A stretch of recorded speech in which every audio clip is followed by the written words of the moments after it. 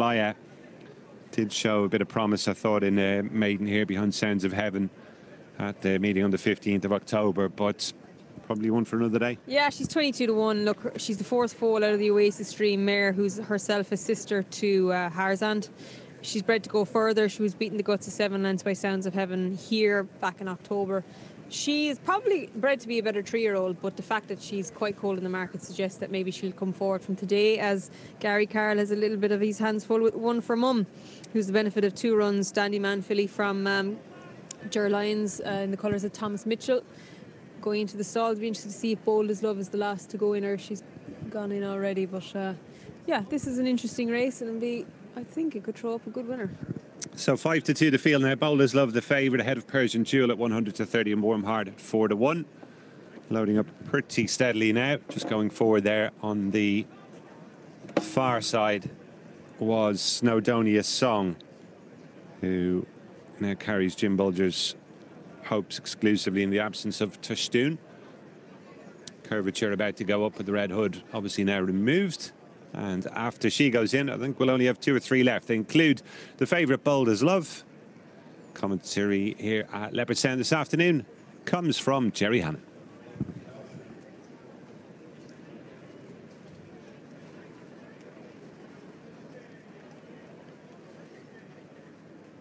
White flag raised. Golf Pearl, the last one.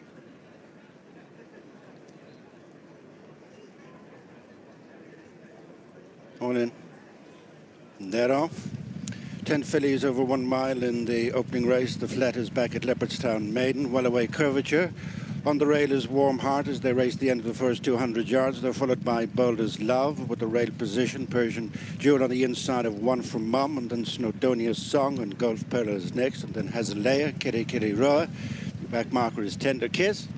A little over 6 furlongs to go. The leader is Curvature, showing a length and a half in front of Warm Heart in second, 2 lengths back to Bold as Love in third, and fourth is Persian Jewel, and then One from Mum, who's racing in company with stable companion Golf Pearl, and then Snowdonia's Song. Hazalea, Tender Kiss relegates Kitty Kitty Roa to be the back marker. Coming out of the back straight, the leader is Curvature and Shane Foley by less than 2 lengths to Warm Heart and Ryan Moore, and third is Bold as Love and Gavin Ryan. After the favourite is Persian Jewel as they come up to the 4 furlong point, the halfway stage. These are followed by Golf Pearl and One from Mum, and Snowdonia's Song. Hazalea, Tender Kiss, and Kitty Kitty Roa is the back marker. 8 to 10 lengths covering the field as they come up to the final 3 furlongs. In front is Curvature from Warm Heart, tracked by Bold as Love. Then Persian Jewel on the inside of Snowdonia's Song.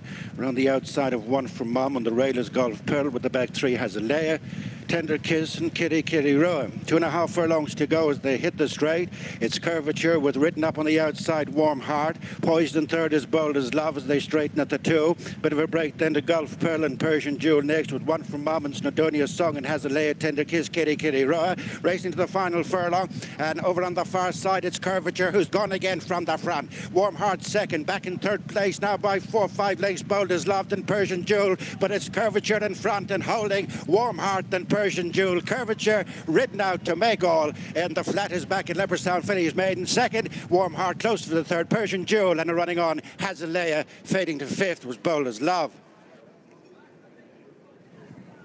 It's a really good performance from Curvature, putting her experience and race fitness to good use to land the opener here. Very, very positively ridden by Shane Foley as well, who went forward from stall 11.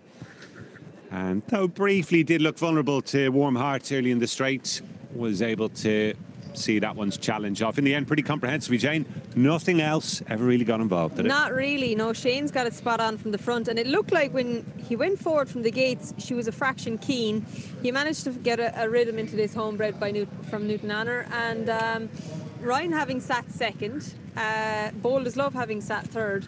There was nothing got near the front two. Paddy Toomey's Persian Jewel ran on promisingly for third, and Hazalea has shown us a lot more to finish fourth. But I suppose the benefit of the race fitness Curvature, here's from the gates, here on the outside from stall 11, Shane just lies up her neck, gives her head, just wants to get across ahead of Ryan, who obviously doesn't want to make the run. He's just taking back Warm Heart.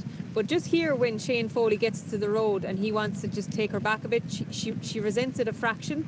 And I thought maybe that would make her life difficult, but nothing got involved from behind. Notably, One for Mum was quite keen. Wayne Lorden was happy to sit in and tender kiss. She never really came home because at this stage she's beside the horse Hazalea that does eventually finish fourth. And for much of the run, bar Bold as Love, who faded, the running order didn't really change. Bold as Love, I suppose, Jane, has to go down as the disappointment. Had a good position on the way around.